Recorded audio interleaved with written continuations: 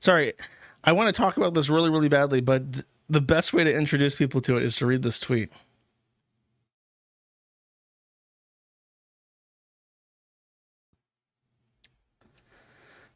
If I don't find it, I'm going to count to like 10 in my head. And if I don't have it by then, thankfully the Kiwi Farms is fast enough right now that there's actually a non-zero chance I'm going to find this in time.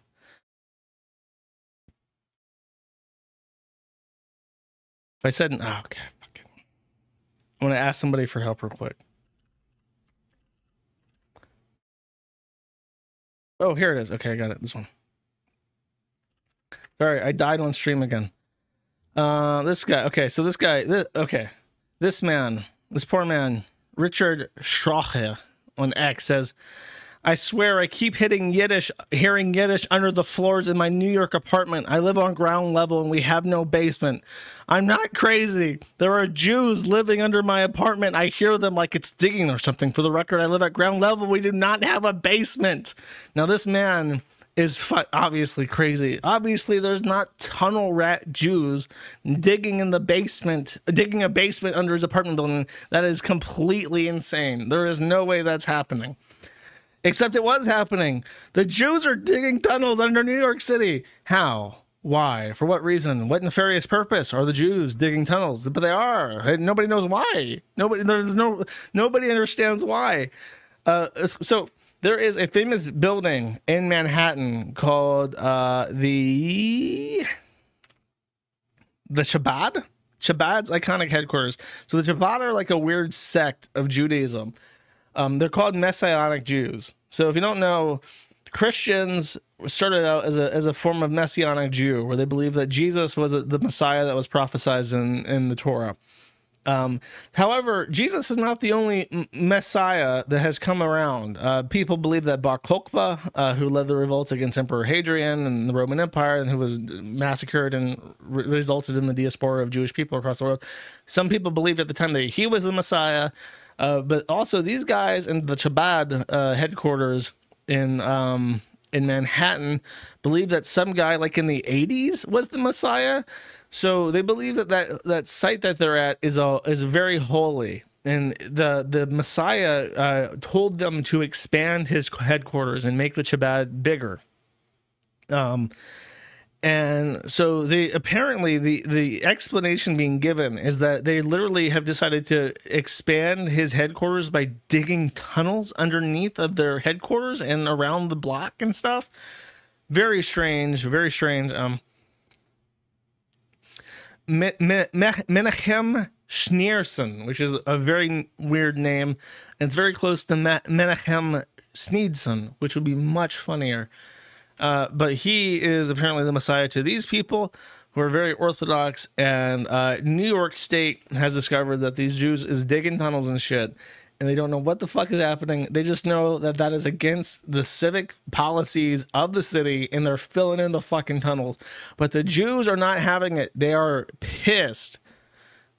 So let's see it. This is a tunnel that one of the entrances was behind wood paneling inside the Chabad.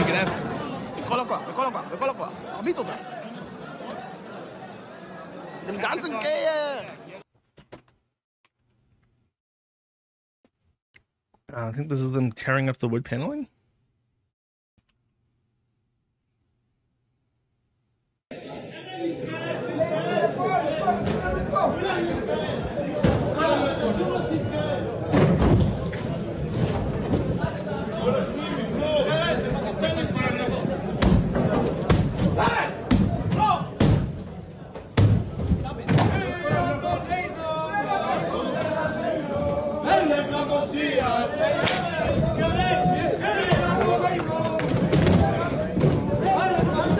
Oh my God.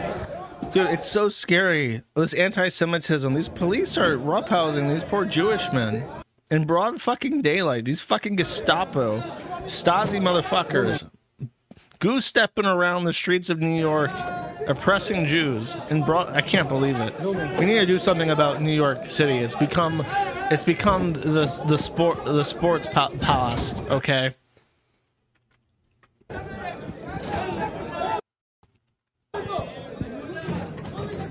I'm not sure why they're getting arrested for. I think they don't want the tunnel open. I think, is this the one where the guy's climbing out of the sewer? They're like escaping from the tunnel because the police have invaded it. I don't know what this one. I haven't watched through all these yet. There's like protests going on. All the Jews are really pissed off that the Goyim are shutting down their tunnels.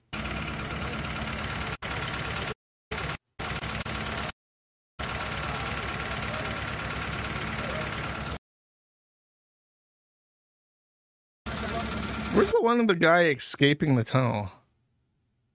You can see the riots and stuff, the confrontation. Oh, this guy. Here he is. Hey, Rabbi, what you doing? Why are you climbing out of the sewers? What are you doing? No. Back to Israel I go. Bye-bye. This is them welding that gate shut, by the way. You're gonna hear them crying? Yeah, they're crying because their poor innocent tunnel is being filled in. One of them, is this the one where there's a very specific one, and if I can't find it, I'm gonna have to find it. The bed. If you know, you know. If you know, don't spoil chat.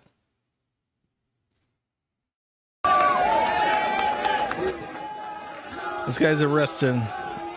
They're really they're pissed. No, you will not fill in my tunnels, Goyim.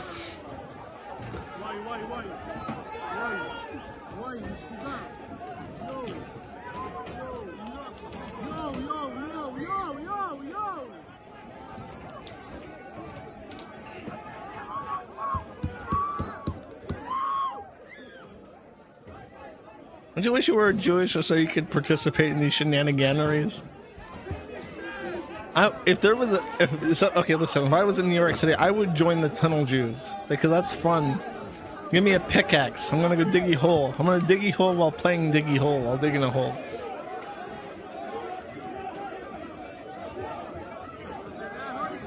Where? I was just reminded of this. Hold up.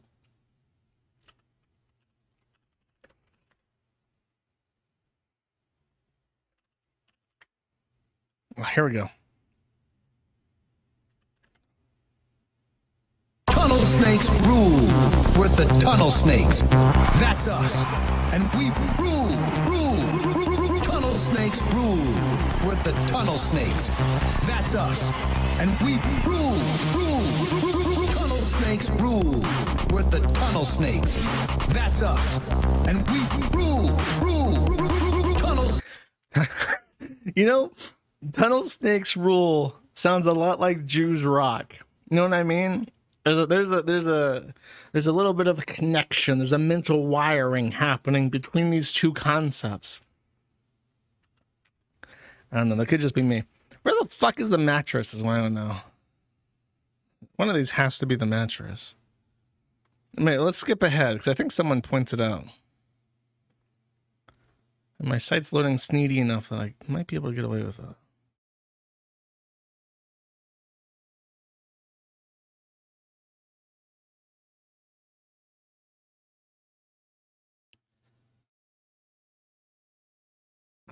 Hold up.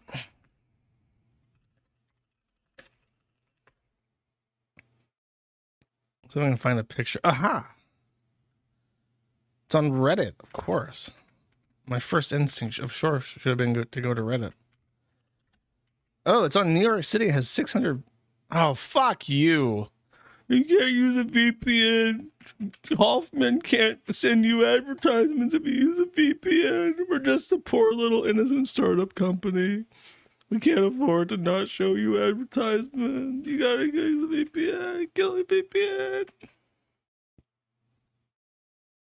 This Reddit that has a picture of a stained mattress from a tunnel snake tunnel is asking me to get vaxxed. No. No, New York City subreddit. I don't think I will. Okay, listen.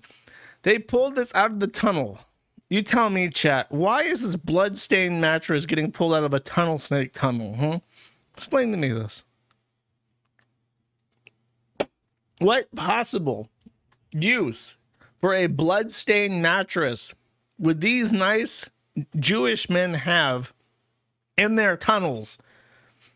Like, they're rushing that out. The tunnel's going to get filled in, but they're getting ahead of the controversy and pulling out the blood-stained what an interesting spot for that stain, too. Imagine if you're laying on a bed, right? And there's that stain. What part of the body would that be coming out of? It's either your head or your crotch, right? Am I wrong? Because it's at the if you're sitting midway through, there's one of two ways. Like if your butt is on the edge of the bed for some reason, like for some reason if your legs were hanging off the bed and your position at the end of the mattress, then your crotch would be there. Or if you're laying down and that's where your head was, then that would also be where the blood is. It's just weird. Just weird, this blood-stained mattress from this Jewish tunnel. I wonder what it's for. Maybe, okay, alternative idea. The Jews are digging tunnels to help end the homelessness crisis in New York City. And the reason why it's stained is that a lot of the people sleeping there just have really poor hygiene. And sometimes, you know, it gets stained with like hair grease. Maybe it's like shit from their ears. But it's just stained because that's where, you know, that's where the homeless are sleeping that they're taking care of. Because it's a non-profit type thing. They can't, either that or it's a rape dungeon. So that's retarded, you know. Rape dungeons are an anti-Semitic conspiracy. Unlike Jewish tunnels under New York City, which are not an anti-Semitic conspiracy. That's actually real. There are those strange. Baby blood. It could be. It could just be nice, healthy, wholesome circumcisions that are happening on that mattress. Which is a completely legal thing. By the way,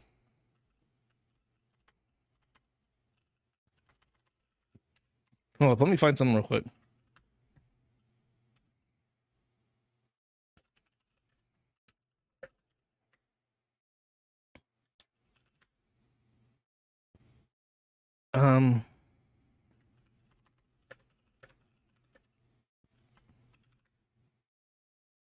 Wait, I found it. It's a really hard word. Okay, so if you are a New Yorker, heaven help you. Guess what? You are in a Jewish house. You literally live, if you live in Manhattan, you live in a Jewish house. Of creating holy space. Wait, wrong browser, sorry.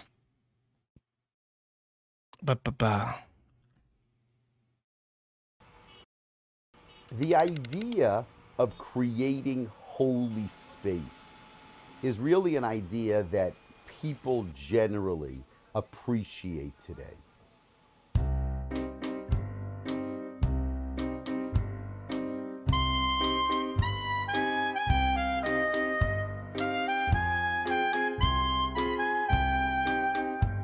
One of the prohibited activities on the Sabbath is something called carrying. The rabbis realized the difficulty in enjoying the Sabbath if you weren't allowed to carry outside of the house. And therefore they created a construct in which the area in which the Jews lived was enclosed first by a wall or a fence, and then eventually by a symbolic wall or fence, which was created by setting up two poles and a string on the top of the two poles. And that imaginary wall served to religiously enclose the neighborhood and to allow Jews to carry within that neighborhood. What's amazing is that in 1970, there were under 10 Eruv. I want to show you the map. In all of North Eruv. On the Upper West Side is now the Eruv that this encloses almost all of Manhattan from... This area of Manhattan is, by their laws, a Jewish home. It is encircled in the transparent fish line Eruv. And according to rabbinical texts, this is their actual home, and therefore they're allowed to carry things in this area because it's where they live. So if you live in this area, you live in a Jewish house by what this man just said.